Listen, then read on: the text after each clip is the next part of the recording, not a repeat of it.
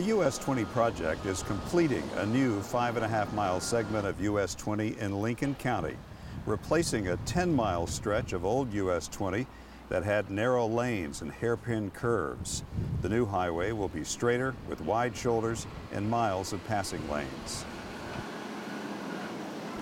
The project is currently about half paved.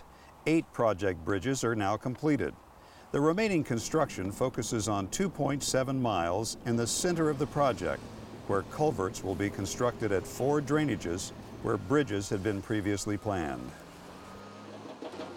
From the early days of construction of the project, landslides in the 4 drainages at the center of the project have created construction challenges, resulting in delays, work stoppages, and millions of dollars worth of additional engineering and landslide mitigation construction. Well, what we're finding right now is that the groundwater has been a huge factor contributing to the movement of these landslides. And we found last year that the horizontal drains are real effective at removing the groundwater, both from the slide plane and the native material and also from the embankments that were built in 2008 and 2009. So we installed close to 70 miles worth of horizontal drains last year, and we're installing more this year. I think by the end we'll have probably over 100 miles worth of horizontal drains drilled into the ground. ODOT is engineering a design to complete the project by taking an observational approach to the data that's being collected. The effort is focusing on monitoring and reducing or mitigating the landslide activity and replacing 4 planned bridges with culverts that the final highway will cross.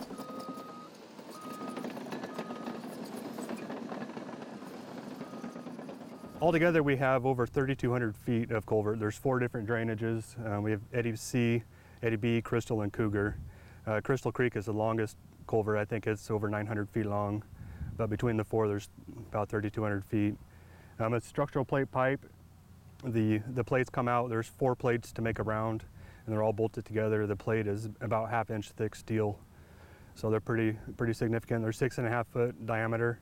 They're sized not to be fish passable, but to allow the debris to continue to be able to flow past the project in the creeks. One of the reasons we got away from bridges is because the embankments can tolerate a lot more movement than a structure can. Water has been a major challenge to the project. Specifically, it's the water under the ground that puts pressure on the fills and the hillsides. So there's several features that we've designed to ensure that water stays out of the fills to minimize the slide potential in the fills. And that's in the form of trench drains that are capturing the shallow water before they get to the fills or the roadway area. And those are 10 feet deep by 5 foot wide. And the idea is they capture the water and direct it directly into one of the pipes that we're installing under this phase. A secondary feature that we've designed is the horizontal drains, which are designed to capture the water inside the fills, draw them out to the surface of the fills, and direct those directly into the drains as well. And the third, the blanket drains, which are designed to capture the water and prevent them from going into the fills. From a surface flow standpoint, it directs the water down into the creeks as well, into the pipes, by not allowing the water to infiltrate into the soil. We've had a great success with the horizontal drains to this point. We continue to measure the water with weirs, with automated collection systems and data systems that we can come in and relate the discharge out of the horizontal drains with rain and water levels within the fill. We have over 100 active borings, and some of them have more than 1 instrument in them. I think we've got close to 180 active instruments that we're currently monitoring. Well, the piezometers just tell us what the groundwater pressure is, the level of the groundwater, basically elevation, and the inclinometers measure the pipe that is put into the ground, and after several successive measurements, you can start to see where things have moved.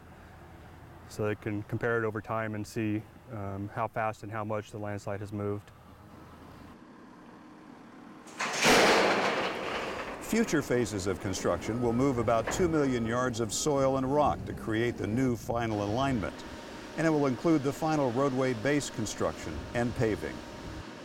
but we'll continue to monitor the site through 2015, and before we make the decision to go ahead and pave it, we should have a pretty good feel that, yeah, we've successfully mitigated the slides and our highway is going to be maintainable. The entire project is on schedule to put traffic on the new highway segment in the fall of 2016.